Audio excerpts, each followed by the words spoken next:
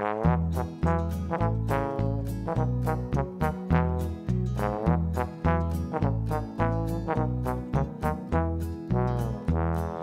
pony needed a haircut, so I took him into town.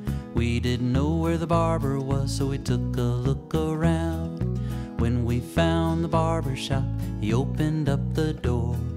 My horse's hooves went clippity-clop as he walked across the floor, and my pony sat in the barber's chair. He fell asleep right then and there. He snored so loud he blew down the door, and the barber's chair fell through the floor. My pony had a toothache, so I took him into town. We didn't know where the dentist was, so we took a look around. When we found the dentist, he opened up the door. My horse's hooves went clippity-clop as he walked across the floor, and my pony sat in the dentist's chair. He fell asleep right then and there. He snored so loud he blew down the door, and the dentist's chair fell through the floor.